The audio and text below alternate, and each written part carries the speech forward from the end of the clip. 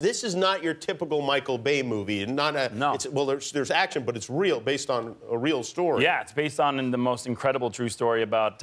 it's a story I don't think a lot of people know. I think people think they know about Benghazi. I certainly totally didn't know all the details until I read the book that the true heroes who went over there wrote this book. And it's basically about the 6 guys who went in to try to save Ambassador Stevens that night and ended up saving 29 American lives that they were under siege by 290 guys all night for 13 hours straight. So it's a pretty harrowing story and unbelievable. You play a real person? I do. Is he named in the movie? In the book, he's actually one of the guys who's still remaining confidential, so his real name's not used. But in the book, they call him Jack Silva, and he's a Navy SEAL who, basically, the story is they're contractors for the CIA, so they're not actually active military at the time. They're hired by the CIA, they're ex-retired military. So the crazy part about this story is they had no obligation to go. So they didn't have to go in and save anybody. They could have just stayed where they were and stayed safe, and they put their lives on the line immediately. Did you meet the man you're playing in the movie? I did, and it was one of the most emotional things. He's such an incredible guy, and it's pretty amazing to see these guys, how unassuming they are. They're such nice, gentle guys that if you were at a bar, you wouldn't be like, you're a Navy SEAL. They're just the greatest good guys who do these things without any hesitations. I will say that you had to go on like a diet and start working out in a way that was, I felt like it was infringing on my fun. That's... It's true. It's true. We didn't have any fun. Really? I just came over and drank water at your house. Yeah, I know. Basically.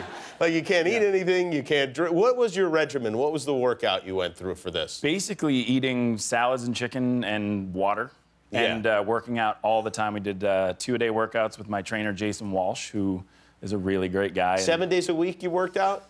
Probably 5 and 6 days a week, twice a day. And so we were doing things like, I was like, let's do it. Let's get the bench press going. He's like, no, you're going to drag that sled from there to there. And I was like, how hard is that? I'm having a heart attack. It was so awful. What was your body fat when you started? My...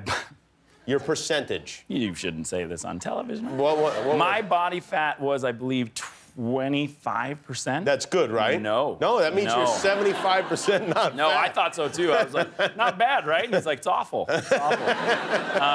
And then by the time I did the movie, my body fat was 9%. So this is, this came out today. This is Men's Health magazine. And I'm very upset because I really feel like I should have been invited to this photo shoot. How John got jacked. Where's the guy who jacked you? Is he in the alley? Well, he tried to take my leather jacket, so I had to take it off and hold it. Let's look at these photos on the big screen so people can really see. Now, there you are, bike riding. That's a bike. That really shows it off. Yeah, that shows off all the work. That's a good one. Dude, there you're pondering, you're really deep in thought. Yeah, it's just before I got mugged. All right. There's you getting... Yeah. Thank you. Very muscular. Yeah, and I think we have one more, and my goodness.